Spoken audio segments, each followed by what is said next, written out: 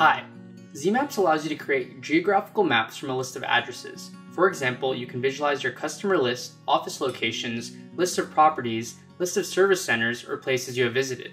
You do not have to sign up to create a map with ZeeMaps, but it is advisable that you do so that you can come back to ZeeMaps anytime, sign in, and have full access to all your maps, even on a smartphone while you're on the road. In this demonstration, we will map our list from an Excel spreadsheet of restaurants in Austin, Texas. Our spreadsheet has 3 location columns: street address, city, and state. In addition to the location information, we have a name column that will be the title for our entries. When mapping your data, you can be specific to the street level or remain at the city or postal code level. You can have as many columns as you'd like. The columns that don't get used for name or location will be added as additional fields or attributes of your pins. One special column is the category column that will be used to color the map entries and assign a legend to the map.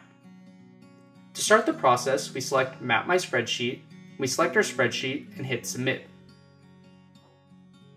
If you've already created a map, you can upload a spreadsheet by going to the Additions menu, select Add, Upload, Multiple Markers, and then selecting Upload Spreadsheet.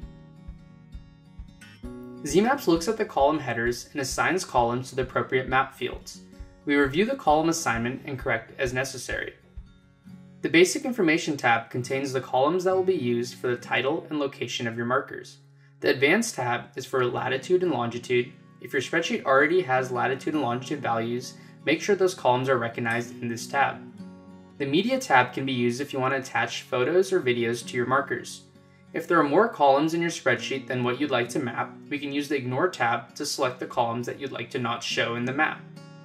We double check the number of entries match with the rows in our spreadsheet list, check for the default marker color and default country, and hit Submit.